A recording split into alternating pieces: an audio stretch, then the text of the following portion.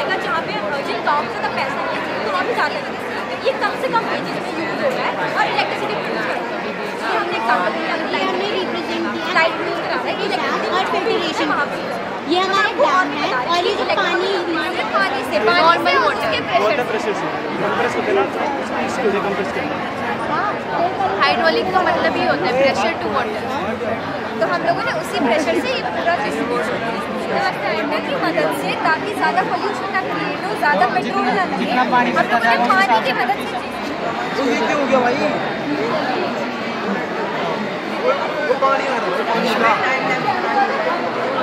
फिर मोटर को electricity provide कराती है जो पानी जो जैसे टैंक में हमारे साउंड आ रही है जिससे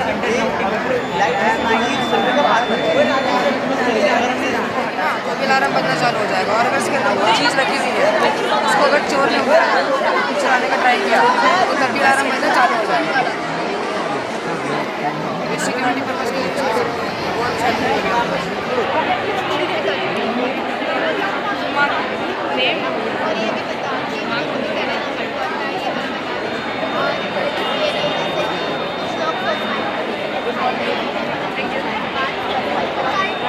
इससे जो है पीवीसी सेल्स होते हैं, इसमें जो हीट एनर्जी को इलेक्ट्रिकल एनर्जी में कन्वर्ट करता है।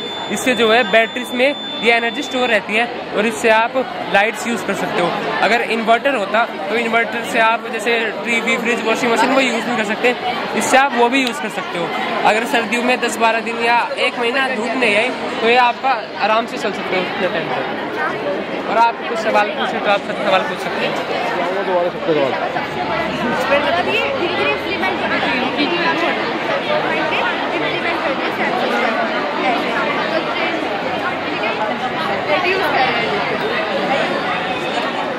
Good morning to all. I'm Priya Yadav. I'm Priya Yadav of class 8C. Presenting my model. The title of my model is Generating Electricity Through Windmill. In this project, there is a windmill. Why windmill? A windmill is a machine which converts wind into electricity. When the plate of the rotates windmill by wind, it converts. It creates a kinetic energy, and the generator here converts kinetic energy into electricity.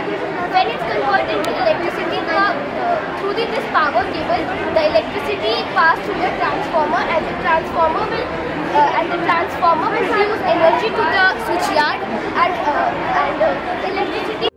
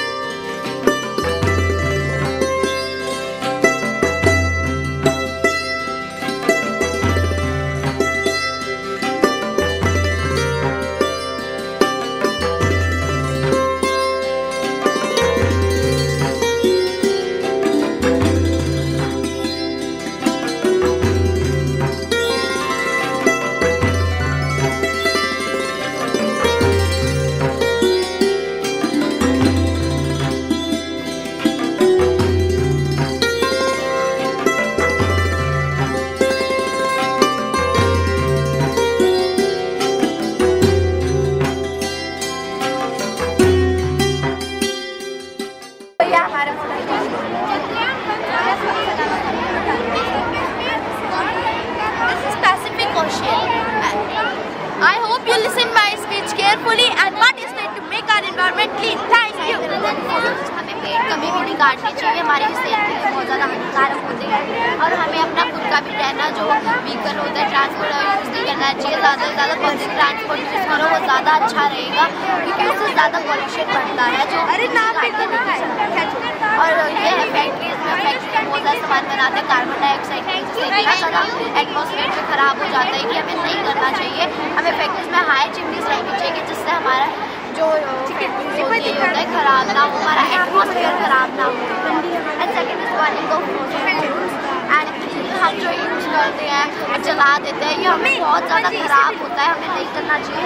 हम जो lakes में पानी डाल देते हैं वो भी हमें नहीं करना चाहिए, जैसे अभी इसमें डाल रखा है तो हमें ऐसे नहीं करना चाहिए। एंड ऐसे जो पेड़ हमें उगाने चाहिए, अपनी जिंदगी को अच्छा बनाइए और पेड़ उगाइए।